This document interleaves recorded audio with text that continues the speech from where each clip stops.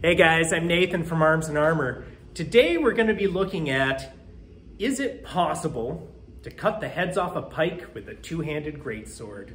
Stay tuned. So, one of the stories that often gets told about the 16th century, and landsknechts in particular, is that the big two-handed swords that double soldiers used were designed to cut through the heads of pikes so that these shock troops could break through enemy lines.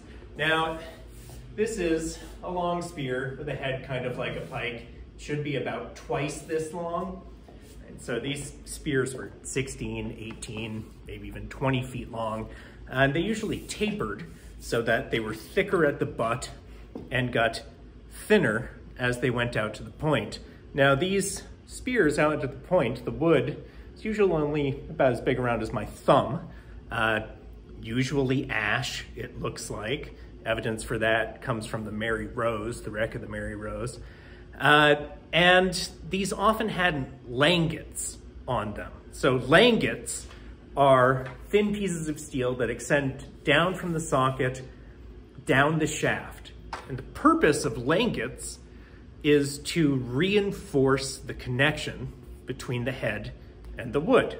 If you have a thin stick, right where it goes into a socket, that's where it can break. So I'll show you an example of some langets here.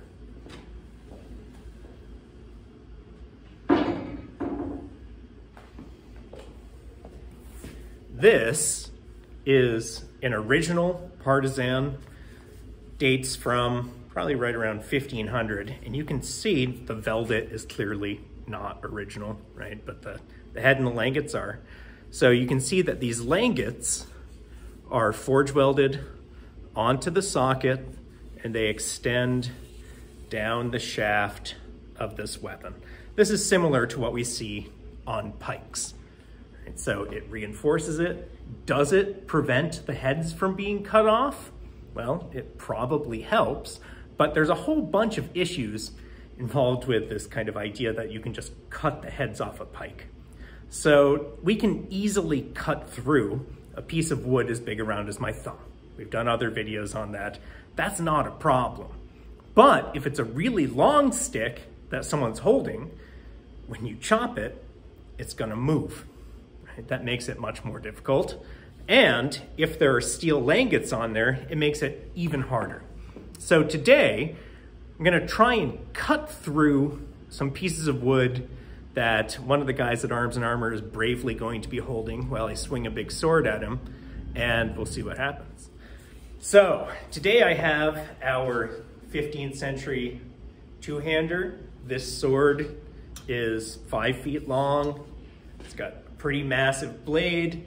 This is one of the types of swords from early in the Renaissance that would have been used to fight against people in pike formations. Some of them were even bigger than this, but I don't think that the size difference is going to make a big difference in our results. There's Patrick back there, bravely holding one of our javelin sticks, which is a piece of ash about as big around as my thumb. We're gonna try and carefully do some cutting on it while he's holding it out as though it were a pike. Big sword, stick. So why don't you hold it a little bit higher here.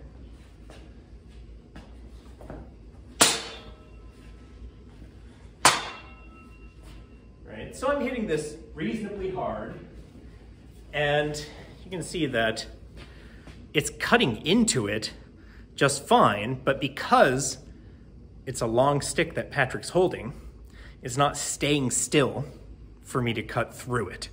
Now, I could swing this thing way, way harder, but I don't think it's gonna have a really significant impact on what happens here. If we just laid this on the ground, I can chop it into two pieces, no problem.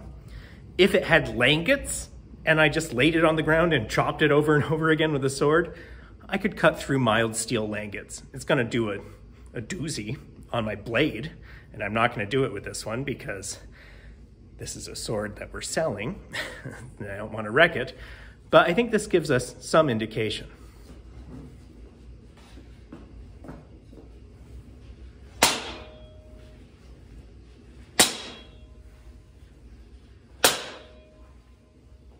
And so this is a slightly larger piece of ash. Look, I have been cutting it.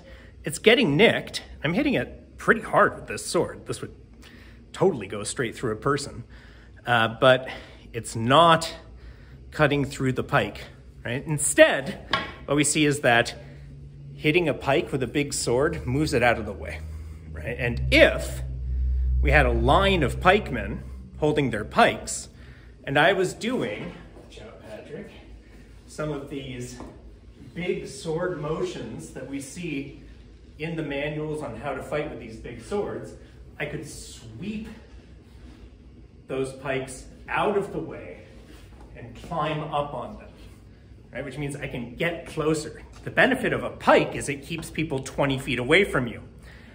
The benefit of a big sword like this is it lets you clear those pikes and approach the line, right? So, did pike heads occasionally get chopped off? Maybe, right? Probably it happened. Was that the primary goal of these? No, I don't think so. I think the goal of this sword was to break lines of pikemen, not to break pikes. Thank you.